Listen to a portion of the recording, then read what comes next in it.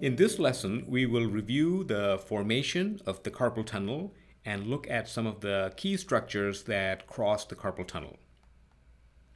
In order to understand the carpal tunnel, let's start by looking at the forearm, wrist, and hand area in its anatomical position.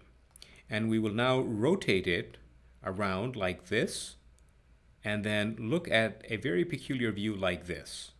And if you take a section, a transverse section at this level in this vantage point, you end up with an image that looks like this. Right hand with the carpal tunnel in cross section. The thumb or the radial side is over here. This is the radial side. And then this is the medial side over here, or the ulnar side. So this is the carpal tunnel. And we will look at a very simple depiction of this in a line drawing in order to really understand some of the anatomy. So this is the outline of the carpal bones that form the floor and the side walls of this tunnel.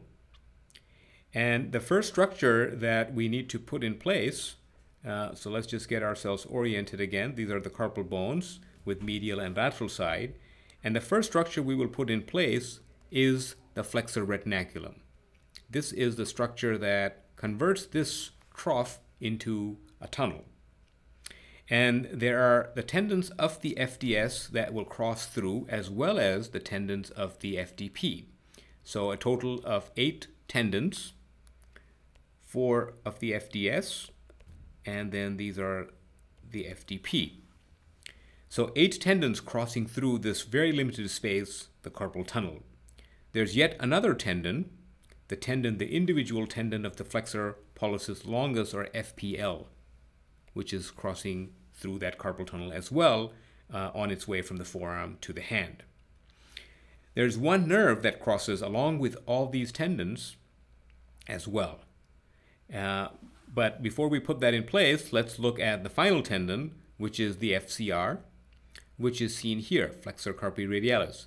Classically and strictly speaking, this doesn't really cross through the carpal tunnel, but it is in very close relationship to the flexor retinaculum, because the flexor retinaculum on its more lateral side splits to surround the FCR tendon.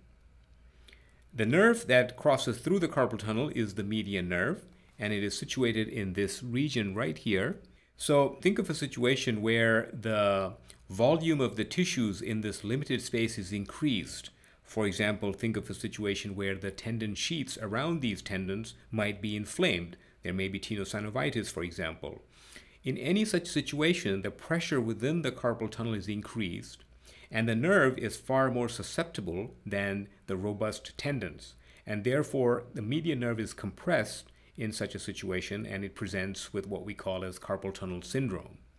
And the features, the clinical features, would be exactly where the median nerve supplies, and it would be in the form of tingling or loss of sensation, or perhaps weakness of the muscles that the median nerve supplies distal to the carpal tunnel. There are a couple of other structures that we need to put in place in order to complete this story. The ulnar nerve, which is situated more on the medial side here, and note that it is not in the carpal tunnel. It actually is outside the carpal tunnel and is accompanied by the ulnar artery, which is also on the outside of the carpal tunnel.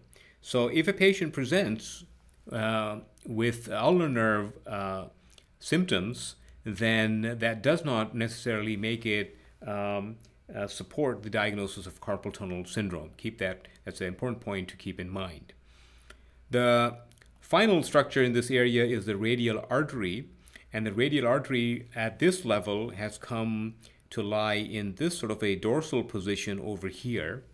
And if you recollect, the radial artery was on the palmar side or the volar side at the wrist joint, but then it has an oblique course across the lateral side of the wrist joint, and then comes to sit in this more dorsal orientation at this level of the carpal tunnel.